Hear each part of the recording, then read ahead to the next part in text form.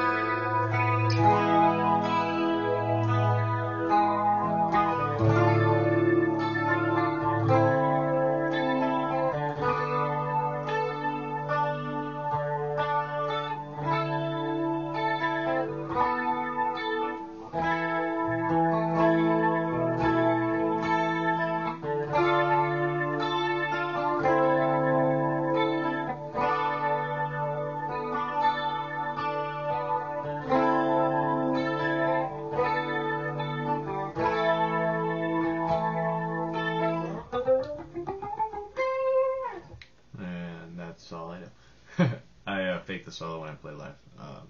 I'll do a video on that later.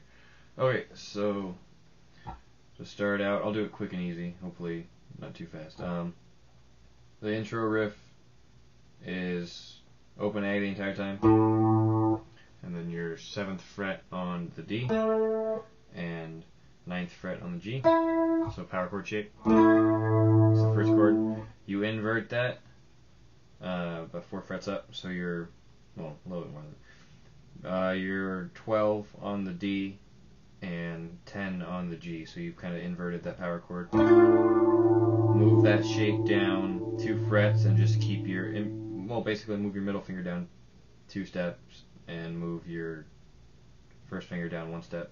So now you're 10 and 9, 10 on the D, 9 on the G.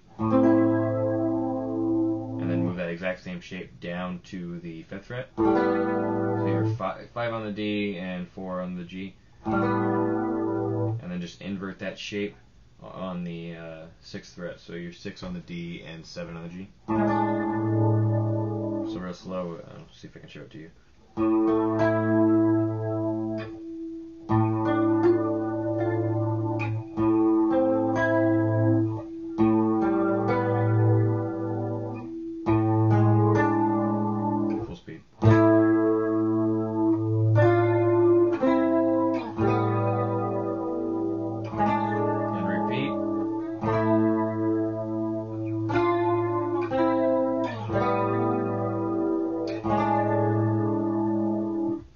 Okay, and then he goes into the main riff. The main riff starts on the D on the 7th fret, and you go 7, 5, 6, 7. So then it's 5th on the B, back to the 7 on the D, 5, 6, yes, and then your 7 on the G, 7 on the D, 5 on the G, 4 on the G, 7 on the D, 4 on the G, 7 on the D, 5 on the D, and then 7 on the D again. So, very slow, it's a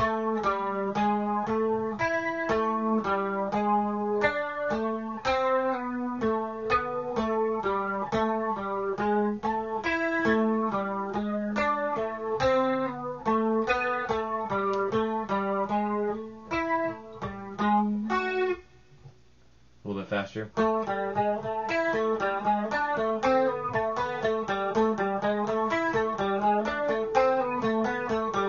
Full speed.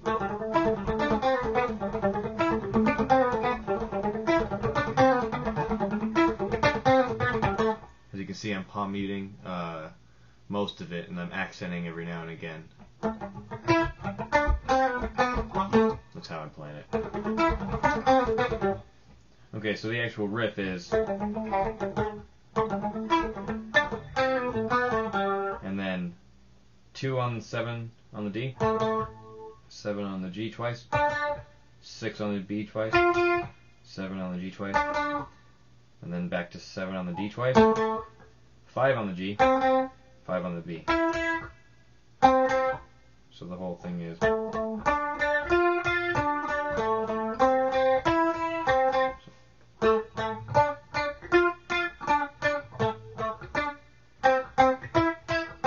Sorry. So a little slower. A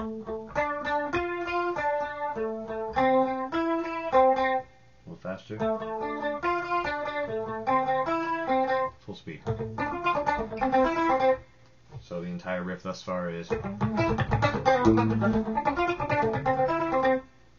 you repeat the beginning. And then 6th fret twice. I'm sorry, 4 times. 1, 2, 3, 4. And then twice on the 7th fret on the G. And then twice on the 6th fret again on the D.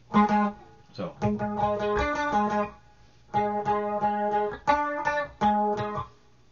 A little faster. Full speed. So the whole thing thus far is.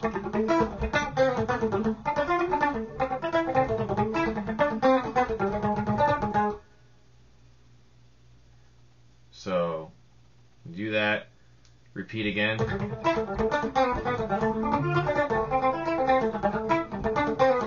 And then here you go.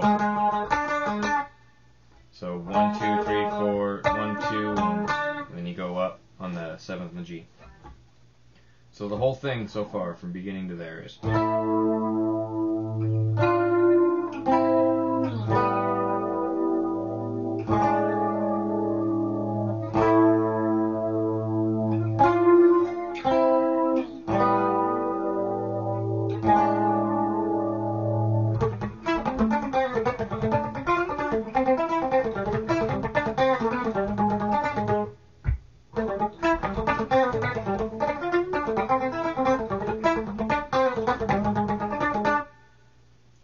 And then basically you just do the first part of the main riff a bunch of times in a row.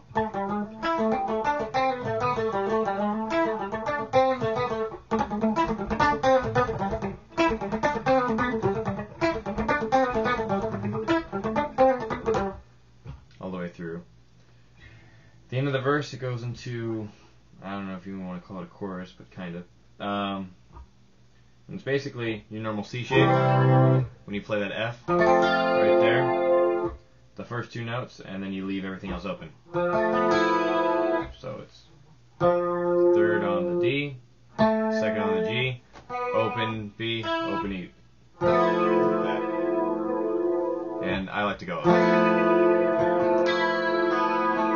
Kind of pick that chord and move the same shape down 1 fret. So you're.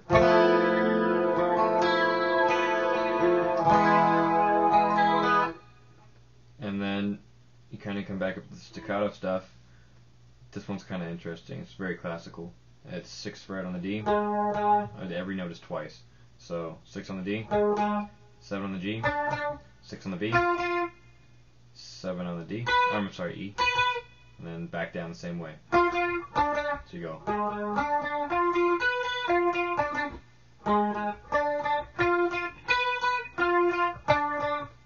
little slow. A little faster. Full speed. So you're...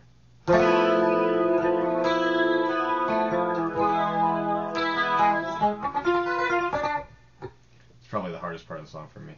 Okay, so the whole thing from that riff into it is...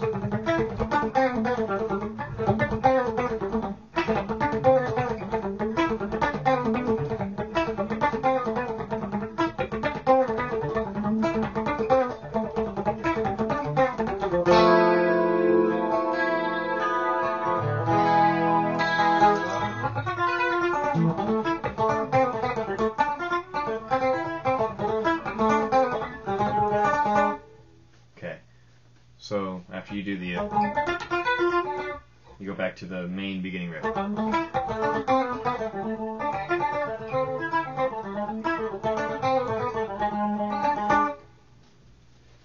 Okay, and then basically you're gonna go to third on the A, open on the D, and second on the G. So kind of the same shape as that first chord. But instead you're just moving this note right here over one string and leaving the middle open. Kind of suspended. So you go and move that shape up twice, 2 frets. Move back down. And then here you just keep that second note the same. So you're second on the A and second on the G. Everything else open. And just those 3 strings. And then you move there's a note on the G down 1 fret, and then you put your pinky on the 4th fret on the E to give that low note. That's probably not how they do it, but that's how I do it to kind of mingle both guitars together, or the bass as well, or however they do it to make it sound a little fuller. So it's...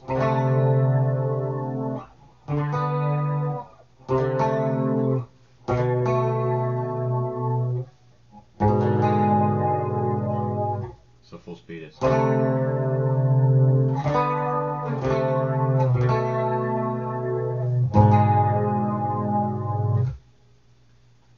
So you basically have that main riff.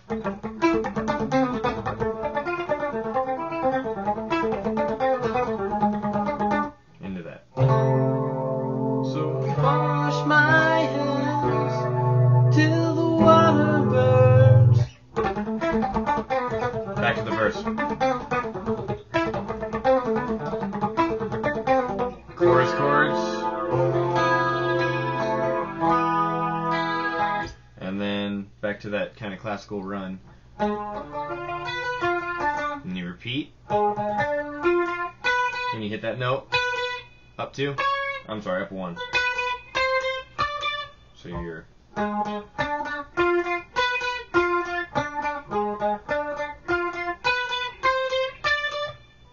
A little faster. Full speed. So.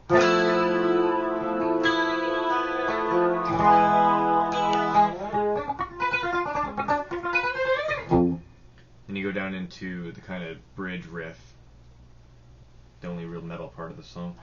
And it's the 1st fret on the F.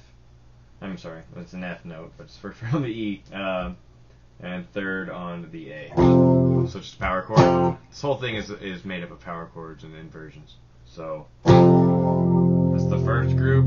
The second group is an E power chord. The third group is the A power chord. And then the last group is the beginning of a C chord, just the first 2 notes. So you're 3rd on the A, which is a C, and 2nd on the D, which is an E. So the whole thing is...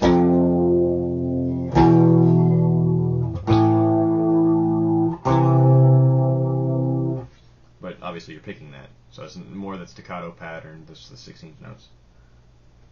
Or 8 notes, or whatever they are. So it's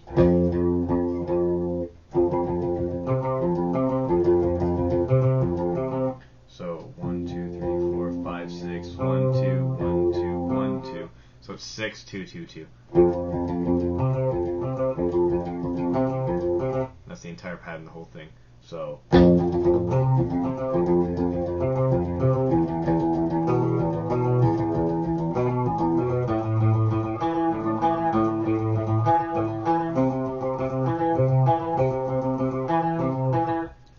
little faster.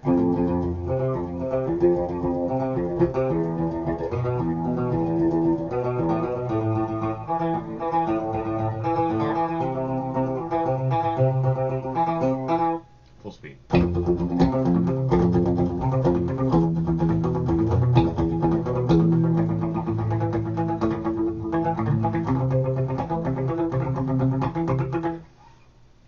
Okay, so and then after, so basically into that it's going through it, all that. Then you repeat it again, but at the end of each of the first two phrases, you kind of fill it in with a little bit of a solo. I don't know the exact notes he plays, but I know the scale. It's just a major. That's on the F, and on the E it's kind of like this weird diminished minor thing. So the way I do it is I go.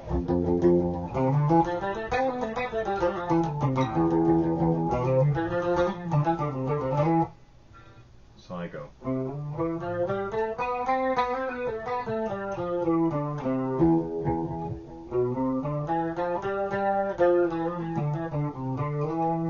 It's kind of different every time, but I just kind of riff over it. I don't know the exact notes.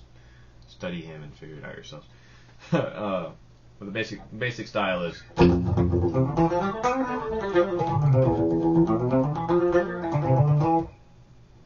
So the entire pattern from the classical bit is.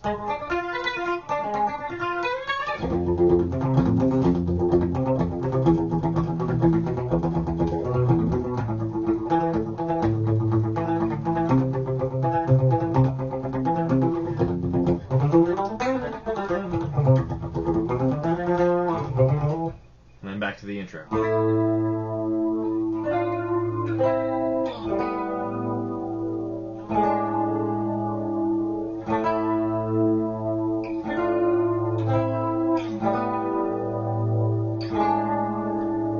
Chorus chord.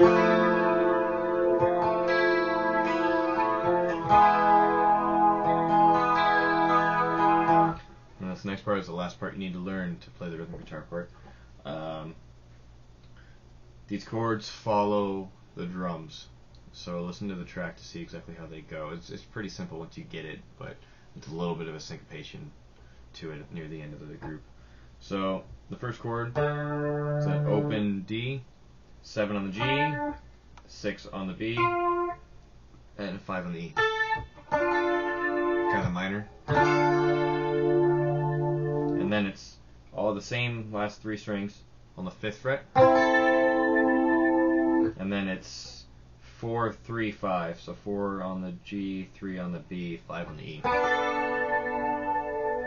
And then it's back to that second chord, down to the third chord. And then the last chord is 2 on the D and the G to make that kind of power chord. That chord. And then 5th on the B and the E to kind of give it that octave. That chord may not be right, I'm not 100% sure, but it sounds close enough, so I use it. So the whole thing is it's the first chord, second chord, third chord, wait, back to the second chord, third chord, and here it syncopates. Kinda. It's not really even a syncop. It kinda, I don't know. It's a little slightly off time. Gets kind of jump. So the entire thing full speed is.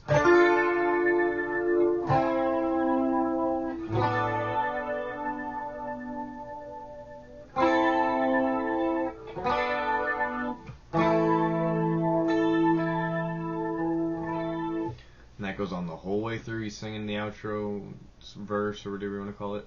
and then it goes the entire way through the solo, and then it's the last three chords. That's the chord he ends on when he sings "I'm an Evolutionary Sleeper." That's it. Solo to follow. Other than that, there you go. So just twice the that riff, and then the main riff.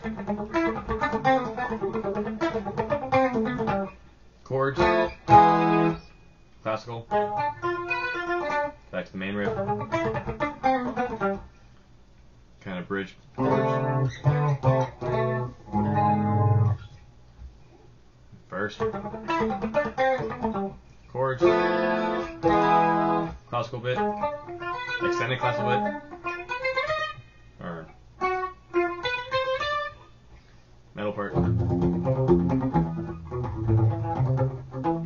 metal bit with the solos,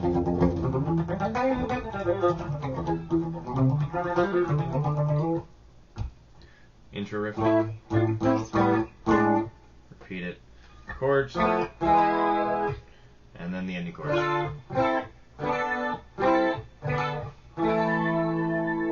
The end.